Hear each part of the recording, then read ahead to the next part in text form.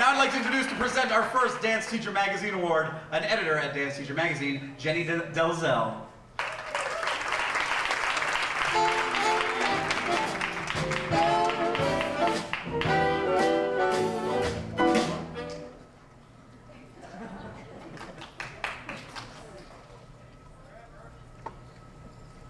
Shea holds an MA and PhD in dance from Texas Women's University.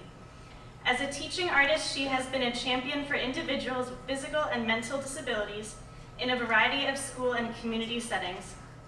As her nominator writes, Anne found a way to deliver quality dance instruction to individuals that most of society had cast aside. She not only taught her students technique and a love for dance, but she also took her students into the community to perform at top venues. She worked tirelessly to find funds for her dancers, spent time researching and writing, and became an advocate involved in many organizations dedicated to dance and disabilities. Please welcome to the stage to accept the 2009 Award for Teaching in the K-12 setting, Anne Shea.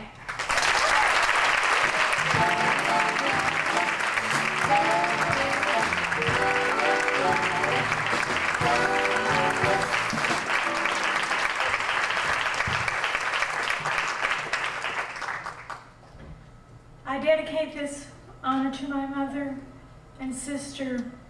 I want to thank the staff of Dance Teacher for this honor that they've given me tonight.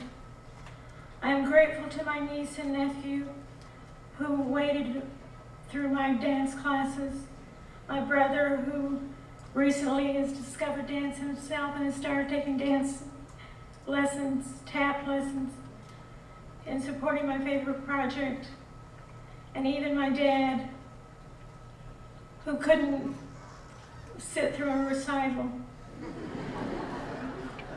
I thank Texas Women's University for the opportunities that they have afforded me, and thanks to the Tennessee Arts Commission, Allied Arts of Greater Chattanooga, and the Tennessee Association of Dance, BSA Arts Tennessee, and the Orange Grove Center for supporting my projects.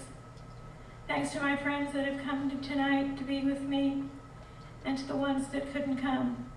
Thanks to Lisa Rollins, who wrote the article in Dance Teacher Magazine. She made me sound better than I really am.